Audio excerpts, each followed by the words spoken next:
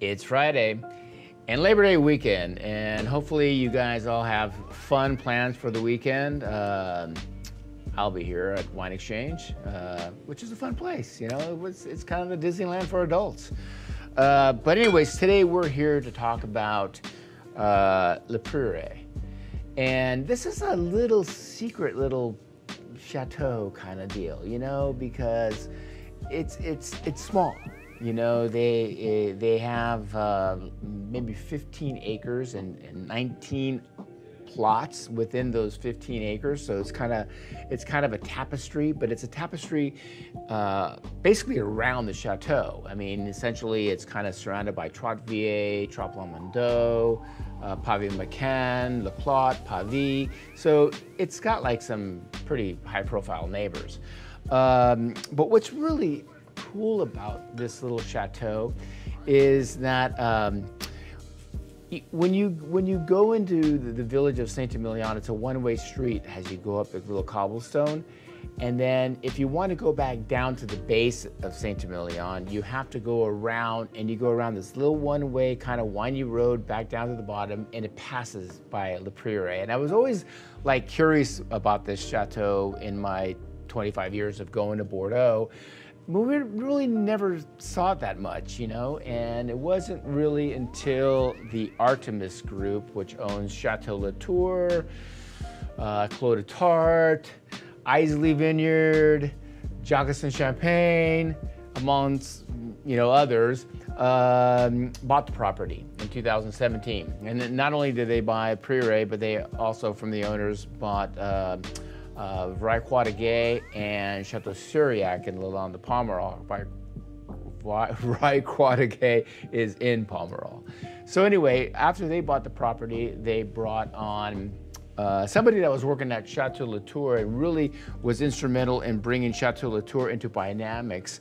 Her name is Penelope Godefroy, and she was the one who basically Artemis gave over the reins at Le Prieuré. And so being the fact that Le Prieuré was already farming organically and moving to biodynamically, it was a great fit basically for all of them. So essentially we have two vintages here. We have 2018, which was a 96-point Antonio Galloni wine. And it was a 95-point decanter when Jane Anson was writing for them. And then we also have the 2020, which was also a 96-point Antonio Galloni wine and a 95-point Neil Martin wine, both from Venice. The vineyards of Prieuré are 75% Merlot, 25% Cabernet Franc. And when they did a replanting by the previous owners back in the late 90s, they really restructured the vineyards and really added more Cabernet Franc, which is kind of the theme for most estates in the right bank, especially in Saint-Emilion, let's just say. These blends are about 80-20, 80, a little higher on the Merlot and 20% Cabernet Franc. Again, both are exquisite wines, and these are in that kind of like that new wave of right bank wines where you're getting more of the ethereal, kind of lighter handed, lower alcohol, higher, fresher acidity. They're really kind of doing a Burgundian type of feel and kind of the structure to the wines. You know, they're pretty. But they got base notes. You know, so you have all these layers, and then you still have that punch. So which makes, you know, white Bordeaux is so great with all kinds of food, especially Kyle's beef taquitos that he's eating right now. But unfortunately, he won't get any because we don't have that much. And so that's why I'm not opening the bottles, but I have tasted the wines before because I've been very curious after they got in bottle. And so we have a double play. They're very limited. We don't have a bunch.